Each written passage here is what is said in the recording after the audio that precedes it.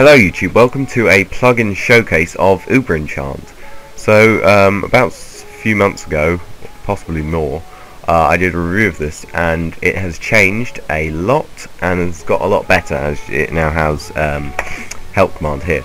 So let's get into this plugin. So what does it do? Well, it allows you to give yourself really powerful in-game items and enchantments with custom names. So let's do add enchant and now pick an enchantment. So how do we know what enchantments there are?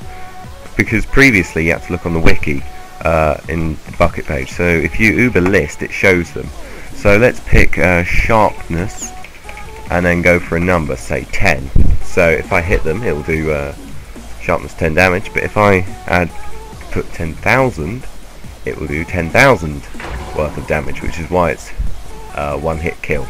So this is really useful. Could be a fun donator perk. Great for PvPing if you've got like a mad PvP server.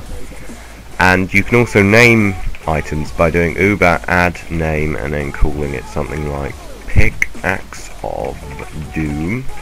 There you go. However, you can't actually add color code, which I'll prove to you here. See, it doesn't work.